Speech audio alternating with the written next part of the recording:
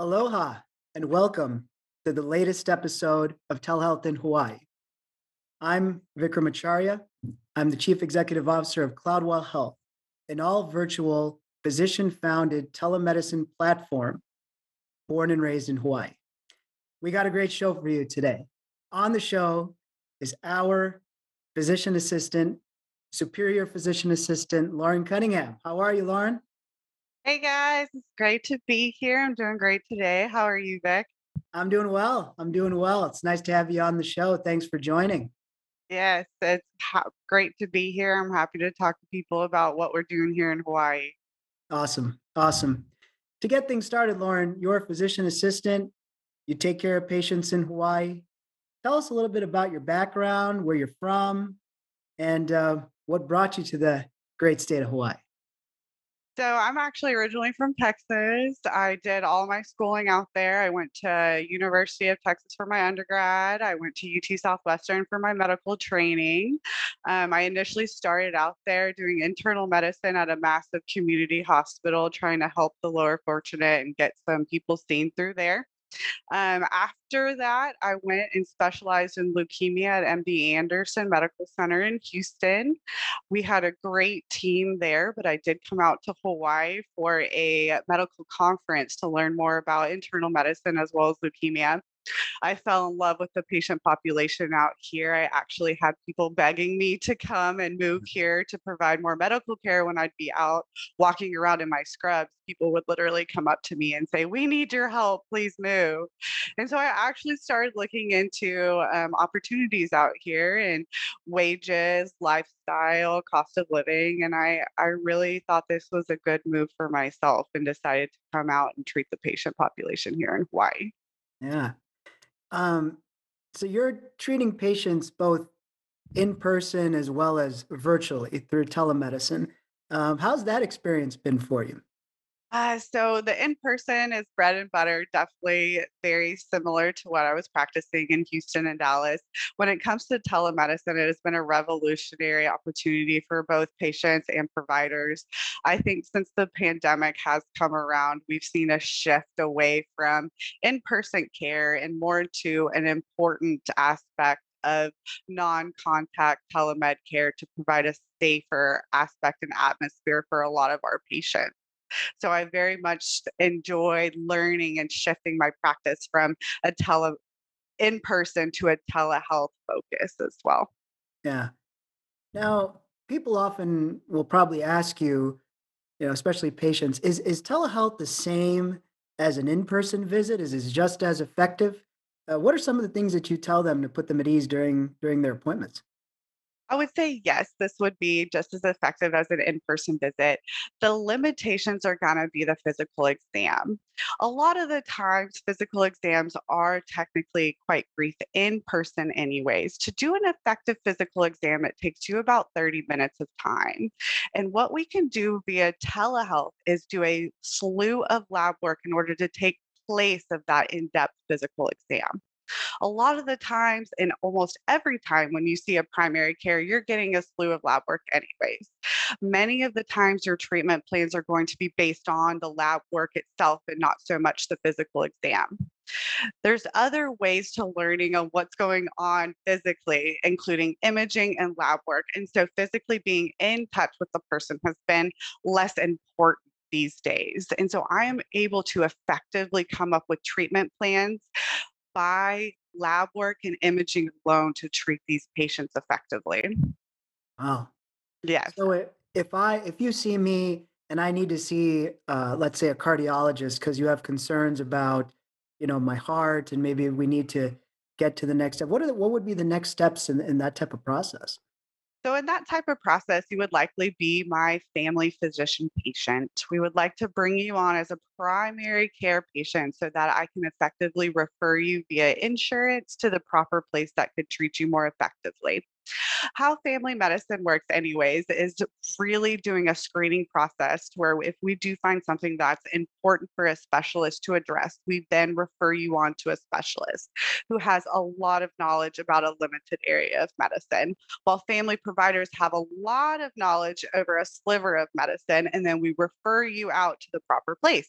And so The telehealth PCP platform allows me to effectively already refer you quickly to someone who you might need after my screening tools from the visit. I'm sure you encounter a lot of patients who really like this service, not only because of the great patient care you provide, but also they can see somebody like yourself within a day. Whereas with the traditional model, at times it can take months to see a physician assistant. It can see months to see a family practice physician, I would think. Yes, that's right, and that's one of the best things about being a PA and having advanced practice providers, APPs, nurse practitioners entering into the medical field is that we've allowed patients to be seen quite quickly in comparison to waiting for your family physician while giving also the quality of care you would get from a physician. Mhm. Then you enter telehealth, which can get you even quicker into a physician or a PA and being able to address your problems faster. For example, we had a man that had a DVT. He called our telehealth services, and if he wouldn't have done that, it would have taken him 2 weeks to get into a primary care physician Mm. or a vascular specialty. If he wouldn't have called us, it would have been 2 weeks without anticoagulants, 2 weeks without imaging, 2 weeks of potentially a dangerous situation. And this telehealth platform has given him treatment immediately and it extremely improved his risk profile. Wow. Yes, That's really impressive. So yes. I mean, So without the on-demand same-day telehealth, the patient would have been in a tough spot, sounds like.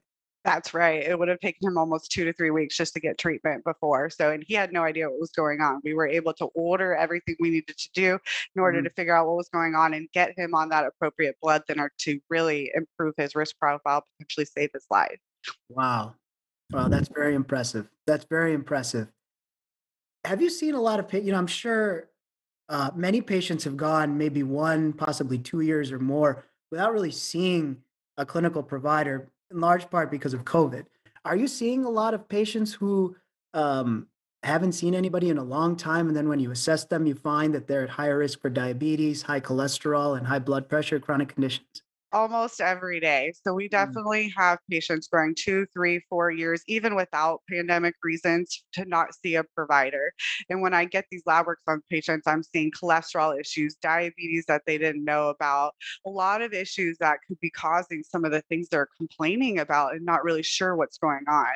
Fatigue, frequent urination, frequent thirst, a lot of different issues that can be caused by thyroid, cholesterol, diabetes, heart issues, liver issues, kidney issues that they didn't know was even happening in the beginning. So we were able to tease that out and start really referring them to the right people and getting them on the right treatment and medication, whether that be lifestyle choices and changes up front or getting them on a medication because they're already past the threshold that's appropriate for that. mm. That's very concerning. Now, if I wanted to improve my diet, for example, diet is a big part of physical wellness. What types of diets do you recommend? For your patients when you talk to them, especially those who live in Hawaii. It definitely depends on what their risk profile looks like, what their cholesterol looks like, but a Mediterranean diet with the healthy olive oils are definitely gonna be one of the ones that I promote the most here in Hawaii. A lower carb, a higher safe fat diet is gonna be something that we prefer, especially for the Polynesian population. Okay. Here, we're seeing a lot of carbohydrate intake, especially with things like taro and poi, rice, a lot of other foods here that are popular are high in the carbohydrate and fat, but we try to move towards those more soluble fats, the liquid fats, the olive oils to cook with, and away from the margarine and butters. We try to focus on the healthy vegetables and the low carb aspect here. I see. I see. Now, being well physically also plays a role in being well mentally, right? Now, do you find that the two are pretty can at times be very linked? That the healthier I am, the better my mental health is, because it is Mental Health Awareness Month, and Right. part of also there's the physical aspects to health, but also mental. So I think being physically active, whether that's even walking, doing the activities that you love, whether that's fishing, swimming, kayaking, paddleboarding, surfing, getting out and being physically active with that heart rate up for at least 30 minutes a day, as well as eating a healthy diet 75% of the time is important with mental health. We've seen during this pandemic a lot of the issues that we're having with mental health is inability to go out and do those things that they love, inability to go out and be active. The Hawaiian population is not so much heavily like my Texas population, where you have people going to the gym. You have more people going to the beaches, fishing, and doing activities with family and friends that are increasing their heart rate and keeping them healthy. And through the pandemic, this was quite limited. And so the mental health aspect that I have seen correlate with that has been pretty strong. People are Mhm. having a hard time not being able to get out and be as physically active as they want to be. So there's a direct correlation between physical health and mental health, and it's strongly been exhibited during the pandemic time, definitely. Yeah. Now, you see patients of all ages, but I'm sure that regardless of the age, they're probably pretty pleasantly surprised as to how easy it is to actually see a provider, how easy it is to book an appointment, just a couple clicks, right? I mean, it's not very complicated so that when they see you, they're like, wow, I didn't, first of all, this is my first time using telemedicine. I didn't know it was this easy. Right. No, yeah, so that's one of my favorite things about this service is that patients are so happy when they get on because they can actually see someone within a short amount of time instead of stressing to try to drive to the doctor to get an appointment, wait weeks at a time, sit in traffic, or have cost of gas, which we all know is an issue right now. Mhm. They love the ability, if they're having an issue and it's on their mind, they get on the service and they make that appointment and they're able to discuss those things the same day. And you know what? I think that does a great deal with mental health as well. Being able to actually address what is problematic with you, especially not having to work around work or other things that are going on in your life, whether you have kids or school as well. Being able to quickly address physical problems is extremely important to mental health and continuing to stay healthy. A lot of people prevent bettering themselves because they don't even want to physically go to the doctor. Mhm. Mhm. And having something available almost 24 hours a day where you could get a examination at 11 o'clock at night. That's not always the case. A lot of in-person doctors' offices are closed during off hours, but with telehealth, you can access this fits around your schedule. That's exactly right. So that's why the accessibility to medicine is so improved with this service.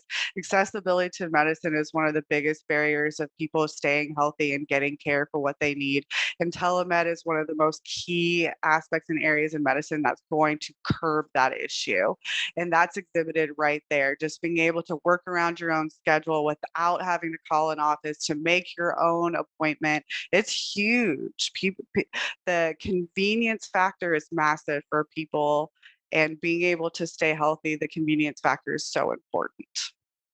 Yeah, and Hawaii has a lot of multi-generational households, the largest percentage in the country.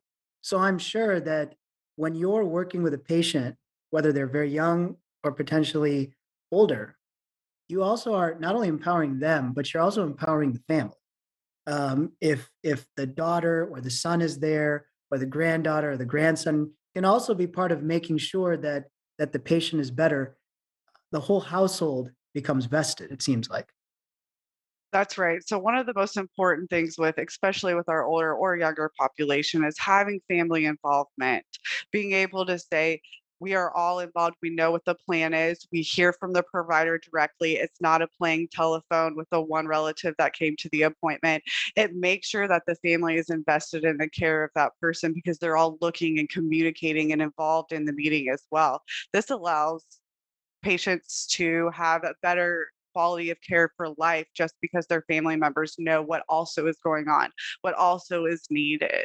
It Yeah. really it drives commitment from those family members to keeping that person healthy. And it's an interesting situation because on some of the more remote islands, there's significant shortages of providers like yourself. But residents of those islands have smartphones, and they can still connect with you, and you might be on a different island simply through the phone. That's exactly right. So that's the beautiful thing here in Hawaii is there are a lot of remote patients that need to be seen, and a lot of them are not getting the care that they need, the medical care, the prescriptions, the lab work, the ultrasounds, the imaging, the screening, because they're not able to make it to a provider. Many of them are hours away from even a medical center or even a store. And so having an iPhone, having a way to communicate outside of physically going somewhere is so important with reaching the most remote aspects of these islands. Yeah. What's the best part of your day? You're seeing a lot of patients. You see, you know, multiple a day from all over the state. What part do you enjoy the most? One of my favorite parts is just seeing the patients and getting them on the video. I love just talking to them and schmoozing and communicating and seeing how they're doing. And I feel like trust in a provider, feeling like they're almost like your friend more than some kind of professional or someone above you or anything. I feel like really getting deep down and creating a relationship is important with people. And so I just love getting my patients on and talking. How are you doing today? What's going on? How can I help you?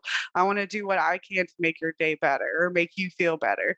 Helping people feel better, especially in the moment, is one of my favorite things. And showing people that someone really actually cares about how they're doing and getting them to an improved state, they just are so appreciative. And that's what makes my day. That is my day. Yeah. You mentioned the great story about the patient with the DVT. Are there other stories that you can recall in particular where it's like, wow, thank you so much, Lauren, for helping me. I didn't know about telemedicine, but now I do, and I'm going to come back and I want to see you again specifically. I do have a lot of primary care patients that do request that because I do like to keep my meetings upbeat. I do like to make sure that you, the patient, are also appreciated and that you're doing a great job and I'm here to support you. There's a number of stories that I could probably drum up in order to, prove that for you guys. But there are, especially in the pediatric population with the parents, how appreciative they are to be seen when their kid is either nauseous, vomiting, not taking fluids, they're worried. Just to have someone to Mm, triage stuff with. There was a child that was having intractable nausea and vomiting.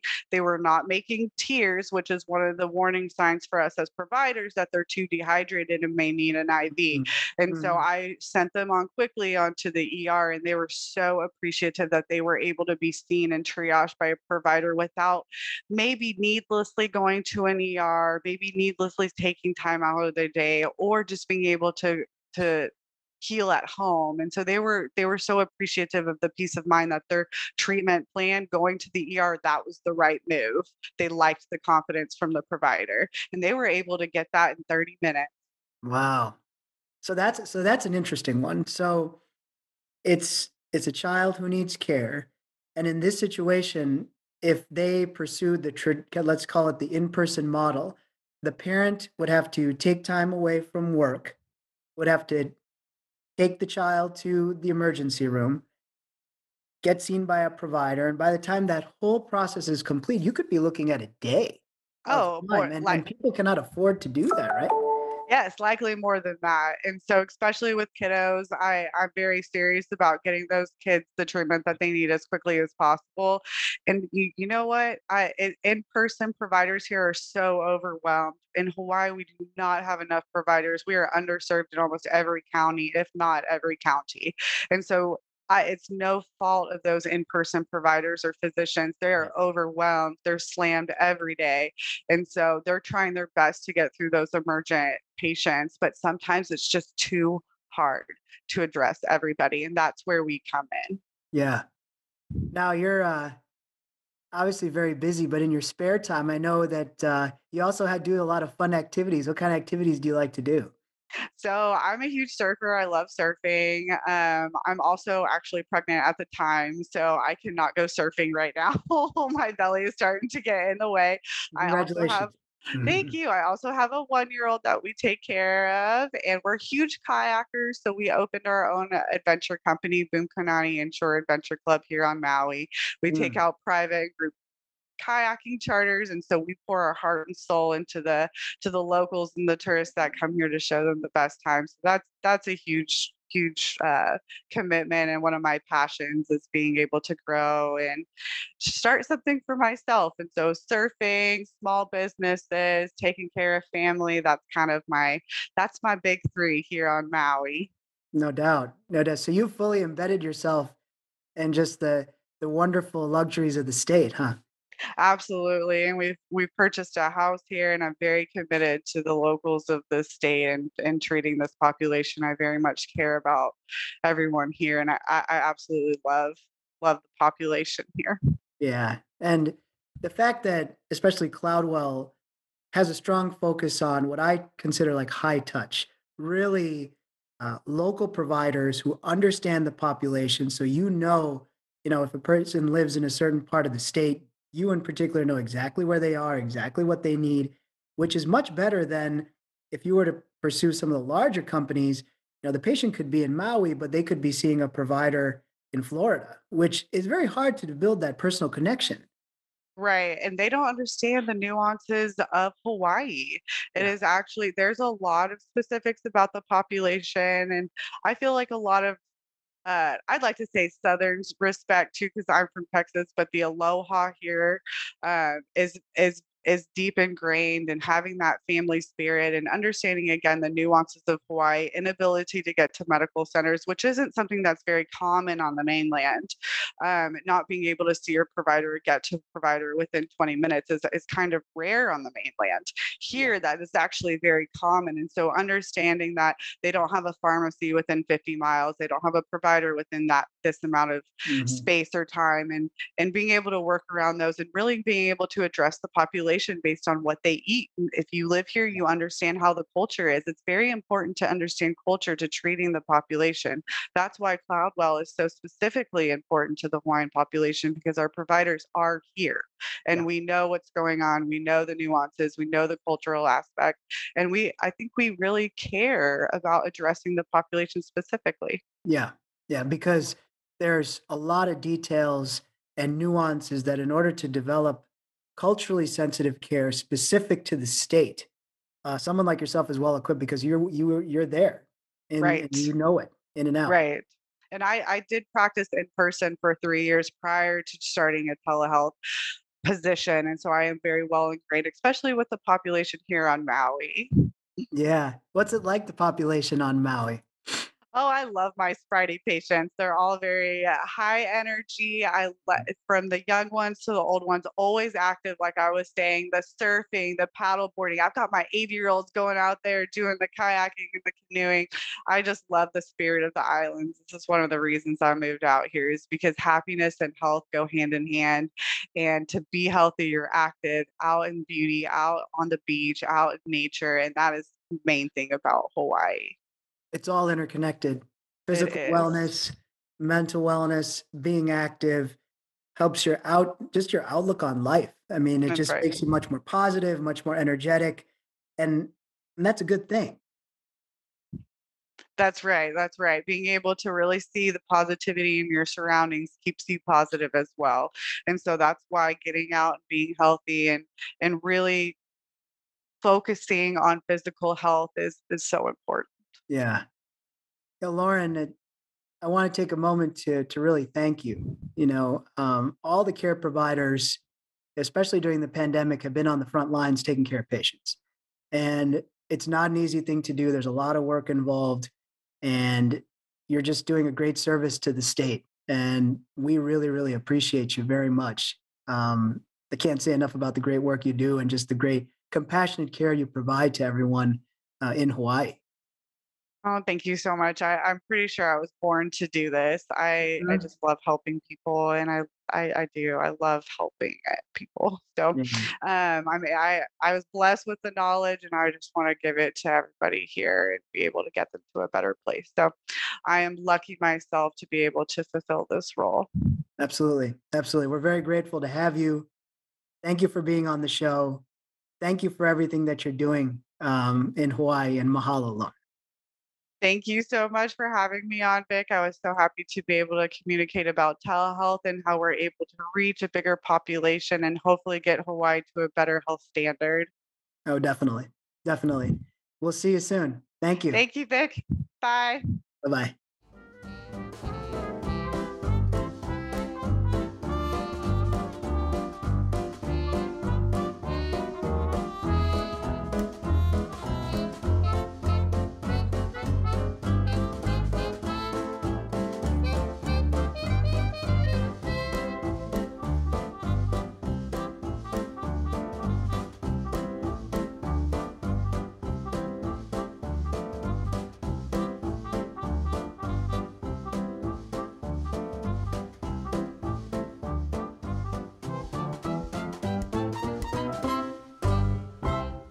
Thank you so much for watching ThinkTech Hawaii. If you like what we do, please like us and click the subscribe button on YouTube and the follow button on Vimeo. You can also follow us on Facebook, Instagram, Twitter, and LinkedIn, and donate to us at thinktechhawaii.com. Mahalo.